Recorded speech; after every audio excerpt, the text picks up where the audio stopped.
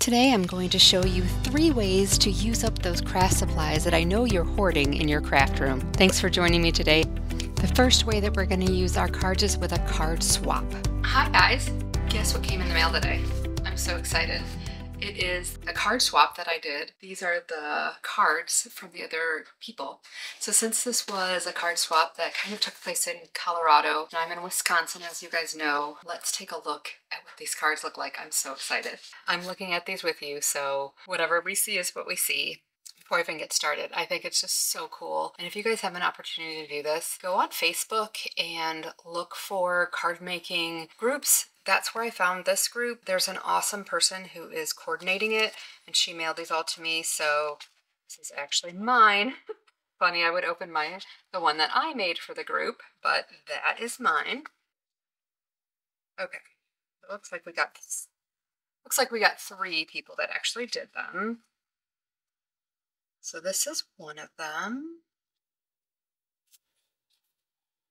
The person who made her mother gave her paintings created by Tiffany's aunt or cousin, and Tiffany made them into cards. That is awesome. And the theme was hearts because of Valentine's Day.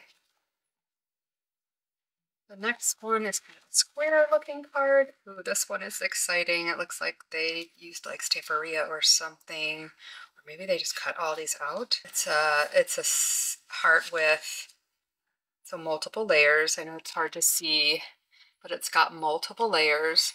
So it's got one here, another one here, another one, and then there's a small pink heart, and then a couple flowers. I love fun folds. Look at the fun ice cream cones at the top. Some hearts. That is absolutely adorable. She didn't sign it, so awesome card. Love it. All right, let's look at the last one. Oh, this is the skunk one. I wonder if this was all one stamp or if she... Actually, it looks like it's all one stamp because the eyes are different on the skunks. I was going to say, has anyone tried where you mirror an image? I haven't tried it, just wondering. I just don't have a stamp that would be cute with that. So if you guys can see the little skunks with the heart, it says love is in the air. And she put a note in here too. She used a polyclear stamp by Hero Arts, red card, background paper by Echo something. So I think it's cute. And then look at that. She's got like a little kiss on the envelope. Well, super fun. Just wanted to share with you guys what it's like to be part of a stamp swap. And if you guys remember, these were some of the cards that I had done with the embellishments since the theme was love. Another one, I've got 2 of these. And these I made with like some little bows. Hope you enjoyed my little swap. If you guys are in swaps, let me know in the comments, because I just think that's such a great way to keep us working with our products, with our stamping materials, seeing what other people do with their stuff. So this person used a lot of cutouts, not stamping necessarily. This person, has a big stamp and a big stamp here, and then a bunch of different design paper as well. So lots of creativity here. I love it. I love that these people took the time to be part of this swap. Can you believe that I just found another one on the ground? So I must have dropped it when I was putting the envelope up here. So let's open this one together. Oh, this one someone's put a lot of time into. It looks like they used colored pencils, but it's a couple of chickens or roosters. It says be mine, and it's just adorable. Can you guys see that detail that went into that one? Super nice. And this one, the note in this one, it says I love you, a bushel and a peck. That is absolutely adorable. And these are cutouts. Hope to see you guys soon in a crafting video coming up this week. See you soon. Next is attending a card demonstration. It is a very sunny day today, but very cold out here in southeastern Wisconsin.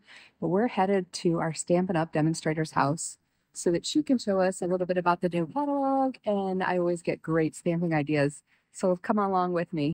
It's super important to go to these things because otherwise we just collect all these stamp things and we don't do anything with them. So we need to get new ideas. We need to meet with other people. My Stampin' Up!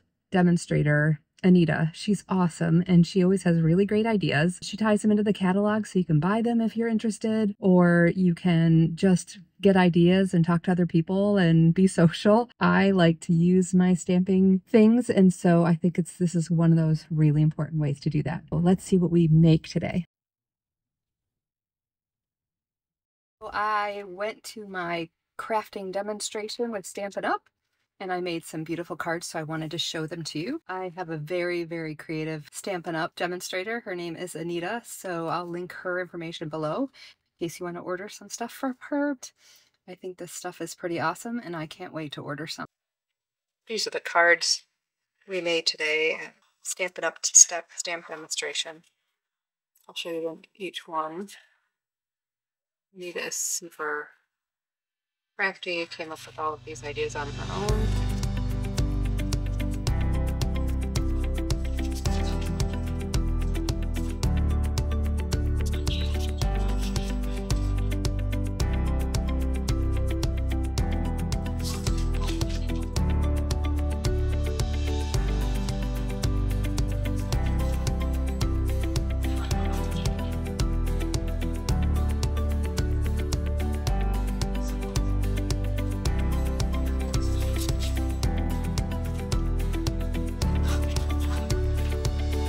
And last but not least is to teach or create with others. I have the great opportunity to help someone that I started crafting with about 25 years ago. She hasn't really done a lot with her crafting since then, so I'm creating a little box for her, and I'm going to put some papers in it. She doesn't have a die cutting machine or an embossing machine, so I'm going to emboss some beautiful papers for her, and this will allow me to use my embossing folders and try them out with some different papers and things like that. This will give me an opportunity to view some of my crafts, but also to instill the joy that I find in this thread that allows me to do some fun things and meet up with a very special friend of mine.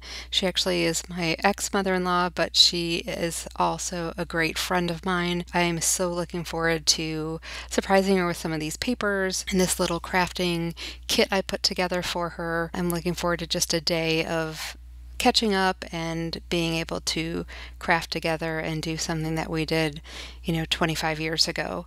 So she's been going through some tough times with some illness and things like that, so I'm trying to make this as easy as possible. And 20 or 25 years ago, we didn't do a lot with die cutting and different papers. We did a lot with like this. We kind of just stamped. We did a little bit of wet embossing, but that was really it. No embossing machines and things like that. So she's going to be tickled at all of this beautiful paper. And I just kind of embossed different colors and different themes. So I did some birthday ones, I did some flower ones, I did a couple of masculine ones too, with some just wood looking, and then some just generic grid lines and things like that. So I will certainly love hanging out with her and showing her all these new great things that are part of card making in today's world. So I kind of stopped when my kids were born, and now that my kids are grown and out of the house, I was able to pick this back up, get back in touch with my Stamp It Up friend, and she's now my Stamp It Up demonstrator, and the rest is kind of history, and I'm just absolutely loving it. So this is another great way to use your card supplies, and even some of the things that you might not normally use. I don't use all of my embossing folders. I love embossing folders, but I don't use them all the time. So this will keep me using some of them, take out some older ones. Since she hasn't done this in a long time, we used to use the rubber stamps on the wood blocks. So I just put some extra stamps that I had, or I have a lot of duplicate stamps for whatever reason. So I just kind of assembled them on some of these acrylic blocks that I really don't use. I've got a lot of acrylic blocks. So I just kind of created some extra stamps for her, and I put it in this box. I got this box at Hobby Lobby for $3, and it's just going to hold some things where I just put extra papers, extra stamp pads that I'm not using but that are relatively new and still juicy, some scissors, some glues and dots and all sorts of fun stuff, and some scissors, so that she can kind of just have some new stuff to stamp with. We'll have a great time just kind of going through it all, and I'll be able to leave these with her and she'll be able to craft some without me, and then we can meet up again and do some more crafting. I also gave her some of my stickers and just some different embellishments and things like that. I also gave her die cuts that were already we cut out. Sorry, this is a little bit off screen. She'll be thrilled with some of these different things that she can use. They were things that were just not around when we were doing this 25 years ago. So I'm going to assemble everything in here, all these embossed papers and all the little stamps and everything. Most of you that know me know I love to label, so I'm going to label her box with Gail's card stamping stuff. I think that'll also be kind of fun for her. There you go, Gail's card crafting. Awesome. I think she's going to love it. Next, what I decided I wanted to do was to die cut out some sentiments. She sent me a birthday card and she stamped happy birthday on it, which is why I brought some of the stamp pads, but also these weren't around when we did this 25 years ago. So I thought she'd get a kick out of all of these die cut sentiments because they have the shadow behind it. I put some in black and some in white. I thought that those would be fun for her as well. So you see here, I just kind of die cut a lot of these out, and you'll see that I throw them all together. And we have quite a few little sentiments for different holidays and different celebrations and things like that. And there they all are. So I'll gather these all up, put them also in her little kit. As I assemble this box, I think it's important to state that I think this one might be the most important way to use your crafting supplies.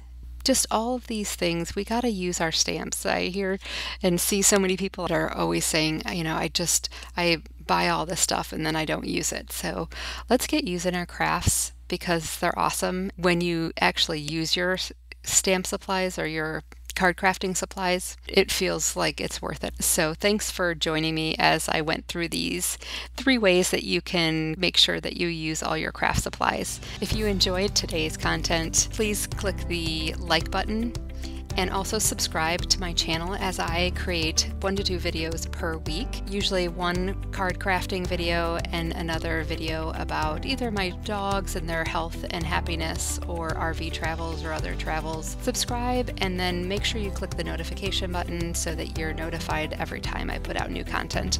I look forward to seeing you in the next video.